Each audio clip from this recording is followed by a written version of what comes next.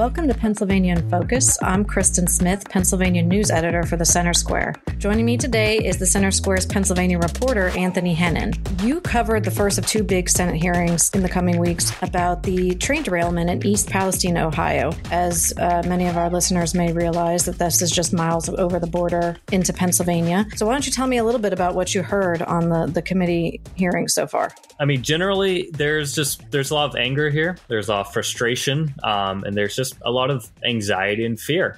Essentially, the first half of this hearing hosted by the Senate Veterans and Emergency Affairs Hearing Committee. This was basically just local residents, mostly in Pennsylvania, but also a resident or two of East Palestine itself, just talking about what life has been like for a couple weeks. You know, they're mentioning the health effects, obviously, where anything from sore throats, skin rashes, headaches, to bronchitis, eye irritation when they're outside, a chemical smell in the air. You know, there's a lot of these things that we've been hearing. We're also hearing things from, doctors not quite sure what they're supposed to be testing exactly because they don't necessarily know what's in the air, what people are experiencing. But a lot of this is just from a lot of these residents, you're hearing this feeling that they're simply forgotten, where they understand, this is happening in Ohio, but it's spreading over into the Pennsylvania state border.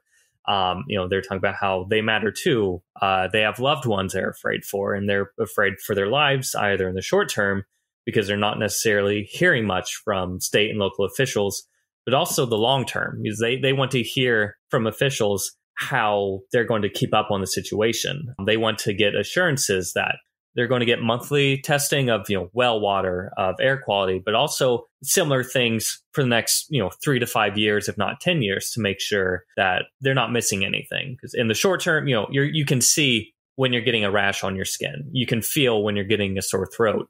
But years down the line, if we're getting cancer clusters or anything more serious, that sort of thing takes time to develop. You're hearing that one resident in Slippery Rock Township said that she felt abandoned and that they're on their own. They're wondering about the oversight for this testing. They're wondering if they can even trust the EPA, state officials.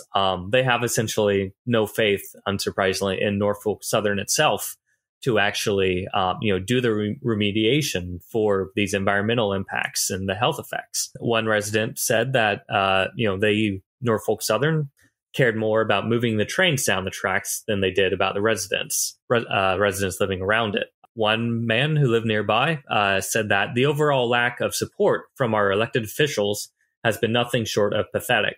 Talking about this from, state representatives from the area, Governor Shapiro and his administration. There's just a lot of frustration here. And simply, there's not much trust. A lot of these people just feel like they're already used to being ignored or not really paid attention to in that part of the state.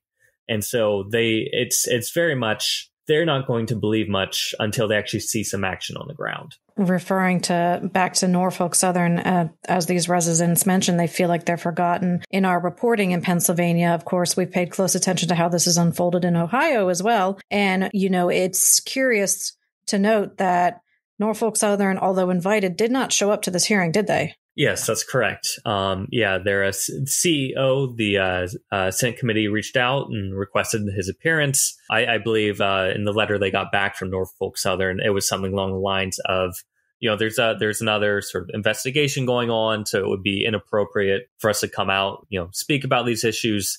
Senator Doug Mastriano, who was the Republican nominee for governor, but who chairs the Senate Veterans Affairs Committee, he mentioned that they're looking into holding a vote for subpoena to bring him out. So the CEO would have to, appear and testify. We'll see what happens with that. But yeah, I mean, Mastriano as well, the Democrats on the committee, Democrat Katie Muth also talked about how the harm that they've seen is devastating and that there is something that the committee needs to do and really focus on improving things. So there seems to be a strong, bipartisan support for taking more action, getting Pennsylvania more involved in monitoring what's happening in the western part of the state here. It's good that you mentioned bipartisanship. For listeners who may not know, Senator Mastriano and Senator Muth, they may be the two most ideologically opposed senators in the chamber. So the fact that they are coming together on this and agreeing shows you the magnitude of frustration and, quite frankly, distrust, as you mentioned, in Pennsylvania. The idea that Norfolk Southern couldn't or wouldn't show up on this in Pennsylvania to discuss this shouldn't come as a surprise. They also did not come to a town hall meeting in Pittsburgh a couple weeks ago. Of note, though, however, the CEO was in East Palestine this week for another town hall and to apologize directly to the residents as they should. So it continues the narrative that the railroad is proclaiming responsibility and pledging responsibility to just Ohio, even though this is recognizably a disaster on both sides of the border. Yes.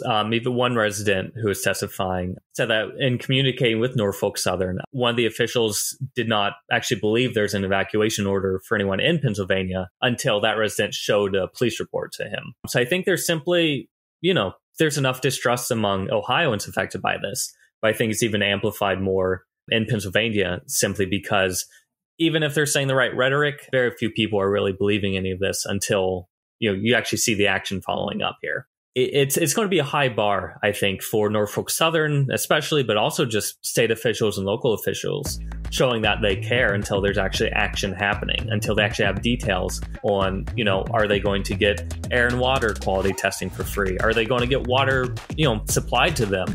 Are they going to have any sort of, interest-free loans to try to recover from this? Anything like that until they actually get the details, until it's actually in their hands are happening. There's going to be much more skepticism and cynicism about any rhetoric that we hear coming. I appreciate you updating us on this ever-developing story. Listeners can keep up with this story and more at thecentersquare.com. For Anthony Hennen, this is Christen Smith. Please subscribe and thanks for listening.